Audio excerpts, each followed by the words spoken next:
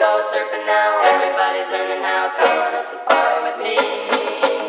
What is up, you guys? Welcome back to another one. If you are new to the channel, I am Gold Pony. I do new car, truck, SUV reviews on YouTube, and today we are in the new 2021 BMW X3, courtesy of Apple BMW in York, PA. For more information on their inventory, please feel free to check out the link in the description box below. And so, wanted to check this one out today. This is now part of the third X3 generation, first introduced in 2018. There is one minor change for the 2021 model year, and I'll get into that as we go on in the video. And I always enjoy reviewing this one, so we had to get back into it again today. So, having said all that, what do you guys say? Let's just go ahead and jump right into it. And as always, let's start with pricing. And so there are a few different configurations you can go with for the 2021 X3. First one being the S-Drive 30i, starting at $43,000 even. Then there is the X-Drive 30i, starting at $45,000 even, and that's actually the one we have today. There is the M40i for $56,600 and the X-Drive 30e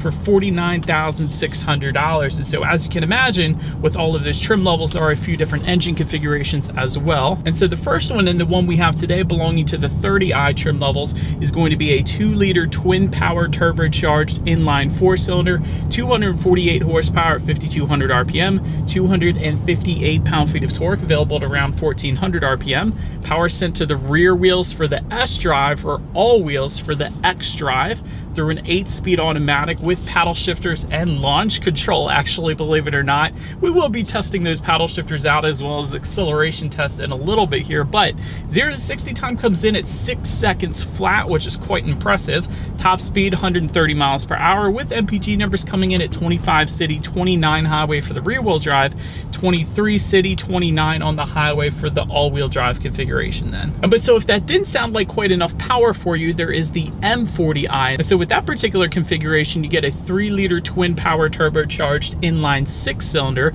382 horsepower at 5,800 RPM, 368 pound-feet of torque at 1,800 RPM. Power sent to all 4 wheels. That is an all-wheel drive configuration only, through an 8-speed automatic. 0 to 60 on that one, 4.4 seconds, which is ridiculous for an SUV, to be quite honest. Top speed 155 miles per hour, 21 miles per gallon in the city, 27 on the highway. So this last configuration though is going to belong to the 30e. This is going to be the 2-liter twin power turbo inline 4-cylinder with an integrated electric motor, that of course being the E for electric. So this one puts out a combined 288 horsepower, a combined 310 pound-feet of torque, sent to all 4 wheels through an 8-speed automatic, 0 to 60 in 5.9, top speed 130 miles per hour with a combined 60 mpg. That of course is going to be the fuel efficient option, but nonetheless, before we do any kind of paddle shifter test in this one, I did want to mention there are some drive modes. And so there's drive mode buttons. There are 3 of them located just to the left of the shifter. They will include Eco, Pro, Comfort, and Sport, adjusting things like the shift points, the throttle response, the steering sensitivity, and actually the suspension settings as well. So quite a bit can definitely be adjusted with those driving modes. So having said that, what I am now going to do is test out the paddle shifters. I'm going to push the shifter all the way to the back and to the left. That is actually going to give me full manual shift mode. The vehicle will not shift for me. Let's go ahead and do that paddle shifter test. I just want to see how quickly they are going to react for us, essentially. All right, in first gear. You guys ready? Wait, sport mode. Here we go. Whoa. BMW, I swear, you always get it right there. These paddle shifters are amazing. It feels like I'm driving a Maserati shifting through the gears there. This thing is ridiculous. The paddle shifters are lightning quick is what I am trying to say, like ridiculously quick. Like you would not think an SUV would have paddle shifters like this. These could easily go in a supercar and feel right at home, quite honestly. So wow, that always surprises me. It really shouldn't, because I should be used to this at this point. BMW kills it with paddle shifters. So enough with that. Let's just give control back to the X3 here, and let's do a quick little acceleration test. Well, let's see how quickly the X3 is going to get us here up to speed. All right, you guys, in 3, 2, 1, from a standstill, go! No launch control, by the way. Oh my gosh, oh my gosh. Oh man, when that turbo kicks in, this thing is ridiculous. So the launch control, I have a feeling, would be absolutely amazing on this thing. I didn't put it on, but still there is a little bit of turbo lag without it, but with it, that should be eliminated, I would assume. But dang, once that turbo kicks in, man, this thing can go. Certainly no issues emerging onto the highway or anything like that. But so anyways, to go along with that acceleration, as always, braking is equally important. And so up front, you will find 13-inch ventilated front discs. In the back, 13-inch solid rear discs. And that is for the 30i configuration. If you were to go with the M40i, that is actually upgraded a little bit to 13.7-inch front discs, 13.5 inches in the back. So you will get little better braking there if you were to go with that M40i as opposed to the 30i. As far as the 60 to 0 stopping distance goes, that is going to come in at 123 feet for the 30i, 112 feet for the M40i, so quite a substantial difference there. But quite honestly, even 123 feet is really good. 112 feet is really overkill for the X3, to be quite honest. But most of the SUVs that I test out, though, typically it's in the upper 120s. Some of them are even in the 130s, so 123 feet is certainly perfectly fine for the X3. And as far as that braking feel goes, no issues today whatsoever. There's no brake pedal delay or anything like that, so definitely on point there. As far as suspension and handling goes, up front you will find a multi-link front axle suspension. In the back, 5-link rear axle suspension, front and rear stabilizer bars, along with twin tube gas pressurized shock absorbers. And I did want to also mention there is a dynamic handling package that goes for $1,400 that is available for the 30i. That gives you an adaptive damping suspension and variable sports steering. But this is one I would certainly recommend for the 30i, because that adaptive damping suspension, what that does is monitor each shock absorber individually, not only giving you a smoother ride, but also tightening up the suspension during heavy cornering as well. So really giving you the best of both worlds. And I reviewed an X3 with that adaptive damping suspension last year, and I can tell you it is amazing. The ride quality is 100% on point, even comparable to the X5 and the X7, because it makes a world of a difference, that adaptive damping suspension system. So I did want to mention that to you guys. We don't have it today, but if you wanted the very smoothest ride in the X3, I would certainly recommend that one. In addition to that, though, if you go with the M40i, you will also get a retuned suspension for better handling characteristics, so that's going to be there for you as well. And for that particular trim level, there's an adaptive M suspension that goes for $700. So essentially the same concept, though. It's just going to give you the best of both worlds. So once again, I would certainly recommend that. But as far as the ride quality goes, without the adaptive damping suspension, the one we have today, it's still perfectly fine, to be quite honest. It's not going to be as smooth, though, and you can certainly tell a difference between the adaptive damping suspension and the non-adaptive damping one. But having said that, it is perfectly fine. It's pretty much as expected for ride quality, at least. As far as steering feel goes, it's wonderful. Absolutely no issues there. So many SUVs have loosey-goosey steering feels. It's starting to annoy me a little bit, but with the BMW X3, that is not the case. And in addition to that, when you put it in the sport driving mode, it gets an even weightier steering feel. So 100% on point when it comes to the steering feel in this thing. And as far as cabin noise goes, that's perfectly fine as well. I mean, it's pretty much as expected. It's not the quietest ride out there. There are quieter BMWs that are offered, but again, it's certainly not bad. It's pretty much as expected there as well. Then touching on visibility, I could see perfectly fine out the back. Certainly no issues there. In addition to that, rain sensing windshield wipers do come standard across the board on the X3, meaning whenever the X3 detects any kind of rainfall or even mist, it will automatically turn on those windshield wipers. So it's just one less thing you got to worry about there, essentially. And there is a head-up display that is optional for the X3. Essentially what that does is display your speed as well as the speed limit of any given road up on your windshield, better helping visibility once again. So one less thing you got to worry about there as well. But that about rounds out the performance segment of this review, you guys. Let's now go ahead and take a look at the exterior of this brand new 2021 BMW X3. All right, here she is, you guys, the 2021 BMW X3, finished in Alpine White. For anybody who was curious of the color name. Let's go ahead and start up front on this one. There is an active kidney front grille with satin aluminum grille surrounds. And of course, active kidney meaning those grille shutters within the grille will open and close dependent upon the engine cooling that is needed at any given time. Definitely a nice little feature there. To the sides, LED headlights with the cornering function will come standard, meaning when you're going around a bend at night, those headlights will swivel based on your steering angle, better help illuminating what is around that bend. That's always a good thing. LED daytime running lights do come standard as well, along with the automatic feature, meaning when it starts to get dark out, headlights will turn on automatically for you there. And there are LED fog lights just below. And I did want to also mention, if you were to go with the M40i, you will find an M40i specific, or M specific, I should say, front end to this one, a little more aggressive styling. And that can actually be had with the 30i trims as well. There's an M Sport package that goes for $4,000 if you wanted to go that route too. But now let's go ahead and make our way to the side of the X3. And so now starting up top, satin aluminum roof rails do come standard on this one. There will be gloss black roof rails if you were to go with the M40i or that M Sport package for the 30i. Satin aluminum fender accents, satin aluminum window surrounds. So a lot of satin aluminum trim accents, I will say, with the 30i at least that we have today. Rear privacy glass does of course come standard as well. And then taking a look at the side mirrors, they are body colored power adjustable heated side mirrors that come standard with LED integrated turn signals as well. And take a look down at the wheel setup, 18-inch Y-spoke alloys with all-season run flat tires for the 30i, 19-inch double 5-spoke alloys for the M Sport package and M40i, and of course there are plenty of additional wheel options available if you really wanted to make the car your own. Then make our way to the back of the X3 here. Shark fin antenna up top, of course, just below that rear spoiler with an integrated brake light, just below that rear window wiper as well. And of course you do get LED taillights that come standard across the board as well, a little better illumination at night there. Satin aluminum rear bumper trim is going to come standard as well. And then just to the sides of all of that, the exhaust finish is going to differ amongst the trim levels as well. For example, dual exhaust outlets with circular chrome tips for the 30i trims. However, if you were to go with the M40i, you get dual exhaust outlets with rectangular darker tips. So either way, I do believe you guys know what we have to do next. As always, here is that exhaust clip.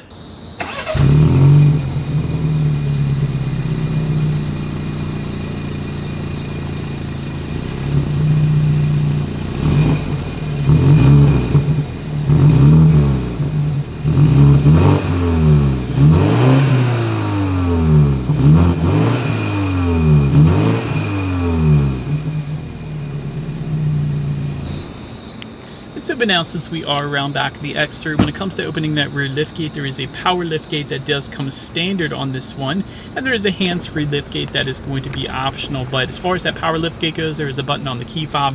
There's also a button on the rear liftgate itself, so either way is going to be perfectly fine there. Once opened up, cargo capacity comes in at 28.7 cubic feet.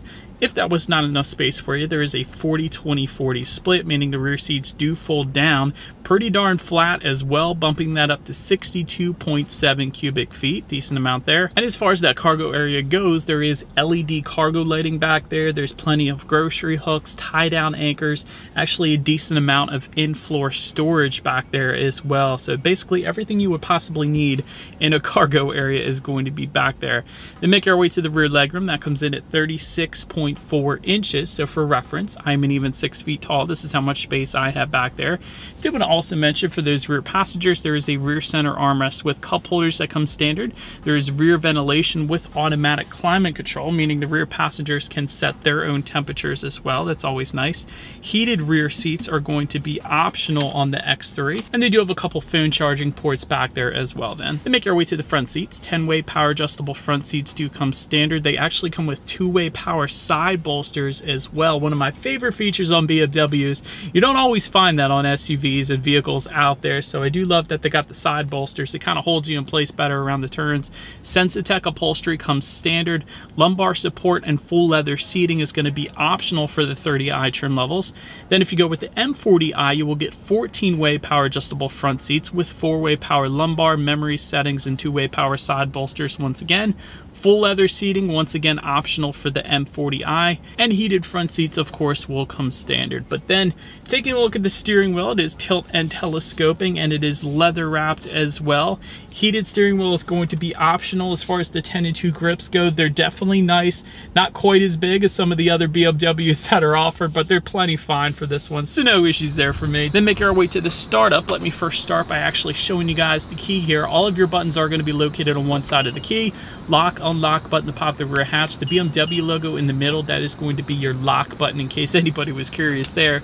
But of course, it is all keyless entry with a push button start. So all I'm going to do is simply put my foot on the brake and press that engine start button located just underneath of the infotainment screen there. And so, but then once started up, speedometer is on your left, tachometer is on your right, and there's a little bit more information you could check out kind of in the center bottom area there, like your outside temperature, how many miles you have left until you hit empty.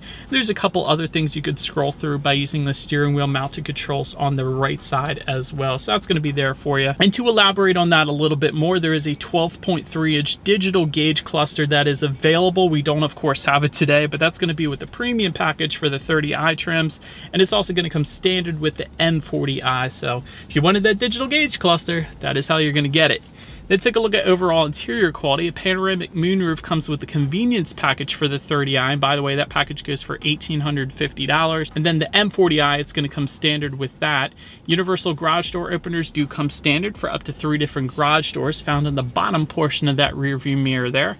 3-zone climate control coming standard. Ambient lighting is going to be available, but does not come standard, but it is there for you if you wanted it. And overall, as far as interior quality goes, even without any of the added package options, interior quality is still absolutely amazing on the X3. First off, I love the contrast between the dark and light colors in this thing. I love that, but wood trim also comes standard. You can find that on the doors and also just above the air vents below the infotainment screen there. I love the X3 badging that's going to be located throughout this one, including just in front of the cup holders there. And there's a little bit of storage space there, and of course your cup holders, like I was saying. Just behind that, you have an electromechanical parking brake, and within the center armrest, you have a phone charging port and a good bit of storage in there as well. But overall interior quality has been perfectly fine for me. Then take a look at the tech display. It is a 10.25-inch color touchscreen display that comes standard, and it's actually more than just a touchscreen display, believe it or not. There's a circular dial and buttons located just to the right of the shifter. You can also adjust things via voice activation, and there is gesture control that is going to be optional, and that's essentially where you just use gestures to do things like turn up the radio or turn down the radio, and there's a bunch of other different things you could do as well, but that is a pretty darn cool feature as well. I've played around with that on BMWs before. Either way though, you do get Bluetooth and audio streaming. Android Auto, Apple CarPlay does come standard as well. Factory navigation system is going to come standard along with that. You can check out your weather information, your average driving statistics, MPGs, stuff like that, climate control settings, and of course your radio information as well. And by the way, when it comes to the sound systems, because we always have to test it out, 12 speakers, 205 watts comes standard. There is an optional sound system for $875, being the 16th speaker Harman Kardon sound system with 600 watts. We don't have that one today. We basically have no options on this one, but having said that, let's go ahead and turn on the radio, see what we got playing today, and let's test out this 12 speaker sound system that we have here today. Dude, actually not that bad of a sound system. Clarity was definitely plenty fine. Not the most bass in the world, I will say that, but again, 12 speakers is going to give you decent clarity, so absolutely no issues when it comes to that. Wouldn't have minded a bit more bass, but that's what you got the Harman Kardon there for. But last thing I wanted to mention to you guys on that tech display is, of course, when you do put the X3 in reverse, you will find a rear view camera across the board, and there is a 360-degree monitor that is going to be optional on this one, and Parking Assistance Plus is going to be optional as well, where the X3 parks itself. That's a pretty cool feature as well. But having said that, the standard reverse camera does only take up a small portion of that full 10.25-inch screen, so I wouldn't have minded if that was a bit bigger, but I will say it is extremely high quality, so that's always a good thing. And as always, that is going to lead us into safety. And so to start, the X3 is an IIHS Top Safety Pick Plus, which is the very highest designation given by IIHS. That's always a good thing. Front side curtain airbags do come standard. In the back, you're going to have latch, aka lower anchors and tethers for children for the rear car seats, rear child door locks, tire pressure monitoring system. But some of the more exciting advanced safety features that come standard will include automatic high beams, frontal collision warning, a blind spot monitoring system, lane departure warning, auto dimming rear view mirror with a driver's side dimming exterior mirror as well, and front and rear parking sensors as well. So in the end, when it comes to my final thoughts of the X3, there's plenty of options you can get on the X3 to really make this one your own. But having said that, it can get a little bit pricey when you do that, but nonetheless, it's there for you. Great ride quality, great interior quality, even without the options, I will say that. Rear window sunshades would have been nice, I will say that, but then again, that's what you got the X5 and X7 for, I guess, if you wanted them. And all those advanced safety features are definitely a big plus for this one as well, and IIHS Top Safety Pick Plus. It's a very safe vehicle, the X3 is what I'm kind of getting at there. But that is about it for this one, you guys. Thank you so much for watching. Feel free to follow me on social media at the bottom of the screen there if you like. Be sure to hit the subscribe and the bell notification button if you're into new car reviews. That is what we do here on this channel after all. Do appreciate you guys watching more than you know, and I will see you guys all in the next video. Stay gold.